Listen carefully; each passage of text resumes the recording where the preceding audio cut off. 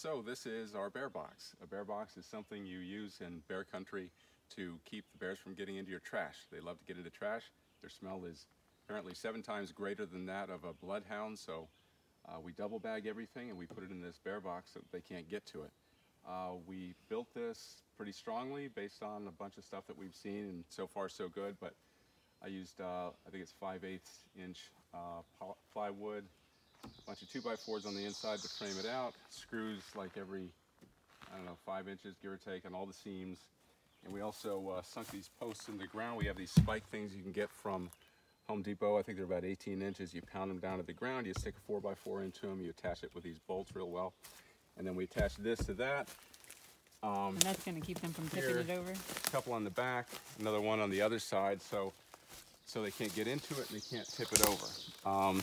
Now as far as sealing it, so we got the door on the front. We have a padlock, and that's so people don't use it.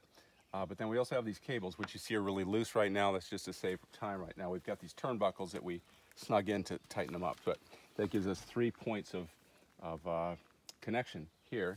And so they shouldn't be able to get into it, even if they really tried hard. And we'll just move this out of the way so we can look at the inside. And since this is a little, not too close to the road, but close enough so that we can get to it easily, we did put reflectors on so no one would crash into it at night. Absolutely beautiful scenery here. And here's the inside. And it's placed at an angle so that water will drain off the top when there's snow or weather. And we've got plastic here under in case there's any leakage, which we're making sure there won't be.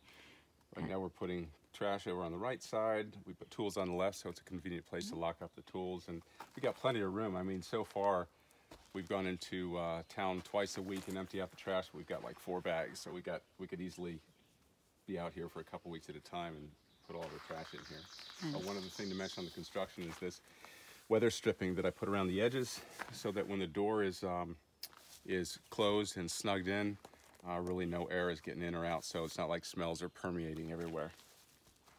Okay, and we did see a bear a couple days ago, juvenile, not too far from us when we were bringing the trash out. So they're out here and so far have left our bear box alone.